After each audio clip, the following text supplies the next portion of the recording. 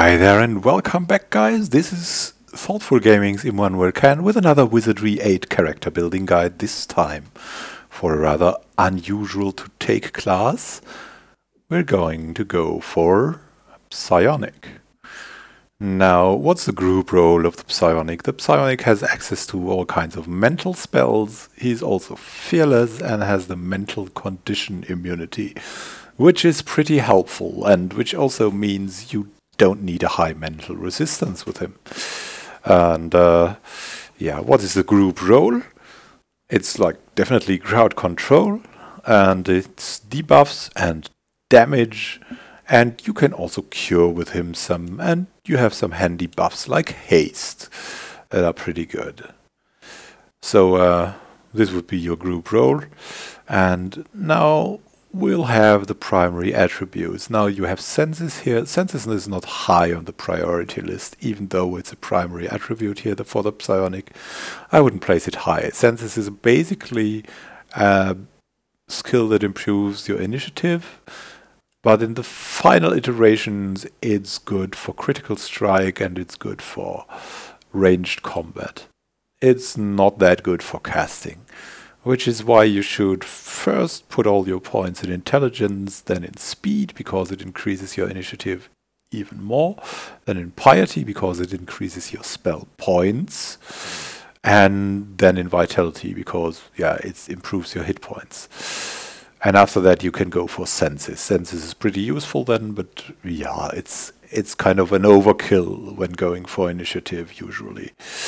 You would rather have some more hit points, or at least I would have. Like, it's arguable if you want to take Vitality or Senses first, but I think Vitality is a little stronger, so I go that first. And after that, I'll go for Senses. So what races are good for the Psionic? As you have the mental condition immunity, a human would be a good choice for a Psionic. You have, okay, bonus points, and yeah, you have like average attributes. You have a pretty good character with that. You don't have good resistances, but that's okay. For the mental condition immunity, really helps with some of the nastiest spells. So like, you won't go insane, you won't be turncoated, so that will help much. And you're fearless as well, so that's really good. And now human would be a good choice. An even better choice, I think, would be an elf, as you already have high intelligence and high piety, and you have good bonus points, and you have air resistance as well. Well, the 20 mental resistance aren't like that important, because you have the mental condition immunity. So gnome would also be a great choice. As you see here, you have even more bonus points. You have a little bit less piety with a gnome, a little bit less speed, but the whole package is okay. And you have some earth resistance now. Of course, you can also go for the fairy, which has magic power recovery, which is pretty handy, and you don't have access to good equipment as a Psionic, so the unusual starting equipment and the generally restricted equipment access for fairies doesn't play a big role, so a fairy Psionic would be all okay. And of course you can also go for the hobbit, because yeah, you don't really need mental resistance, and the hobbit has pretty good overall attributes, so it would be the same as the human. A hobbit would also be a good choice. My favorite, though, would be a gnome. Or, yeah, a gnome or probably an elf.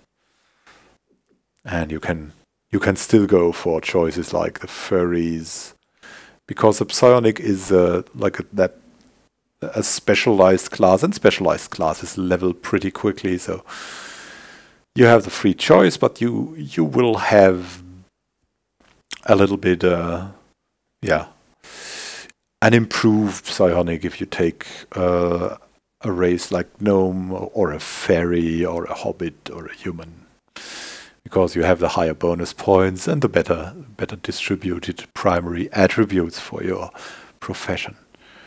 Now, what should we take? Let's now just take Gnome Psionic. Let's make him male. I usually, for caster classes, I take male because all the other classes need lots of stamina, and I prefer to take females for that, for their better equipment at the start with stamina regeneration on it. So I'll take, for the pure caster classes, I'll take always males. And yeah, you would go for intelligence here, for speed, and for piety to maximize your spell points. Still have good vitality that will go after you have maxed intelligence, speed, and piety. Max vitality, then max senses.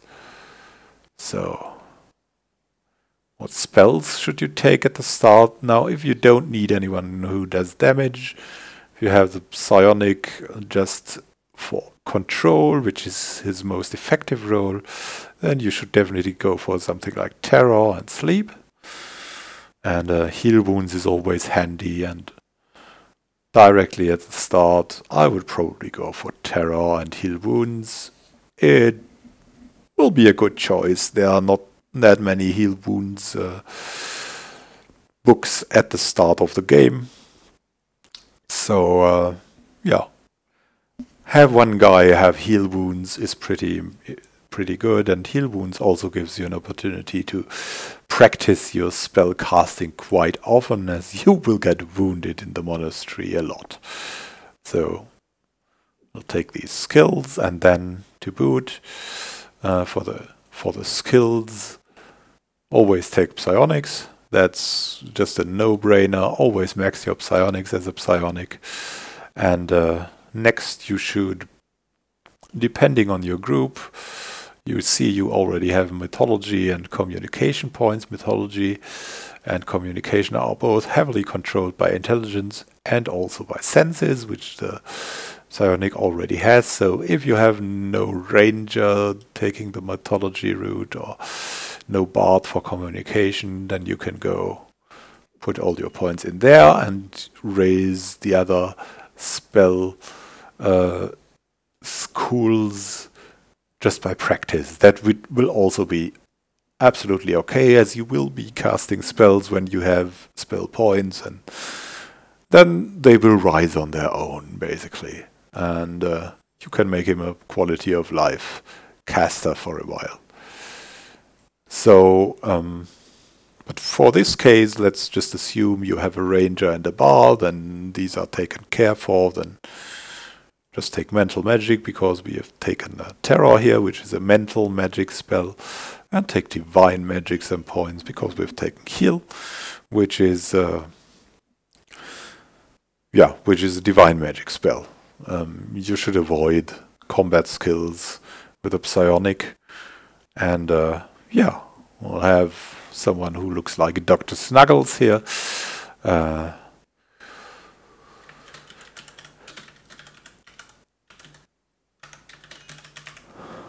And now we'll have our psionic here. And now,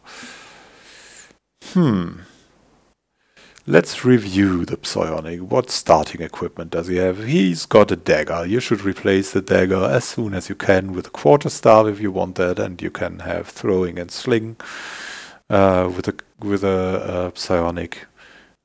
Take a sling and some bullet stones, and it will be okay. You have robes there, and all of that screams like, don't put me in the front line, put me in the back line, and that's what you should do, as you don't get many hit points as well.